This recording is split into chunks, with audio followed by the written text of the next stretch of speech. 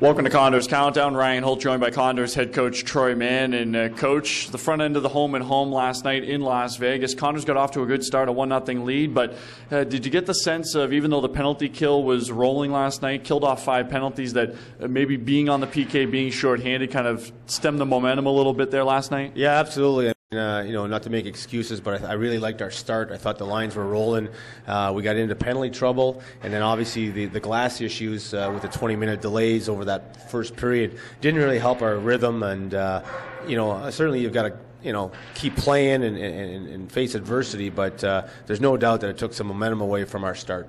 I talked about it last night on the air, but for the most part of the last month, you've been able to have the same 6 defensemen back there on the blue line. How important has that been, not only for the veterans out there, but to have those 4 rookies being able to know that they're in the lineup every night and get out there on that blue line? Yeah, I really liked our defense last night. I thought the guys played well back there. They were moving the puck. If there was any issues with the overall team, I didn't like our forwards overall. But I thought Pajot really looked good last night. I thought Leach and Marciano as a third pairing D were solid and didn't really give up anything. And then, Berge and Cunny have been really good of late as well. So no qualms with the D. Thought they were real solid.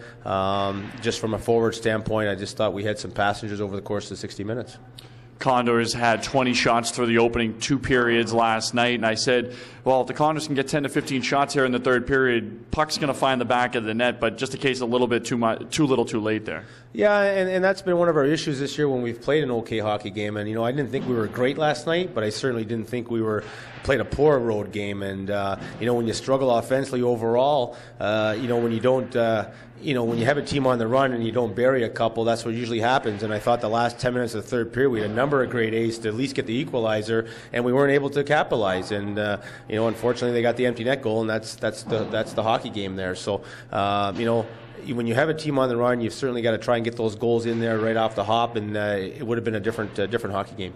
What's your message to the team tonight before a big game against Las Vegas? Well, you go day by day, but certainly last night wasn't a great night overall for us with, the 4 teams that are kind of clustered from 6th to 9th. We just got to keep, staying focused and winning hockey games here, and we'll be fine. But tonight is a game where we need to get those 2 points back, and it's a month of December where we only have 10 hockey games, so there's plenty of rest, and it's other teams are probably playing more than 10 games. So from our perspective, we've got to certainly get some points this month here. So once the new year turns around, we're in a good position to challenge from anywhere from 6th to 8th.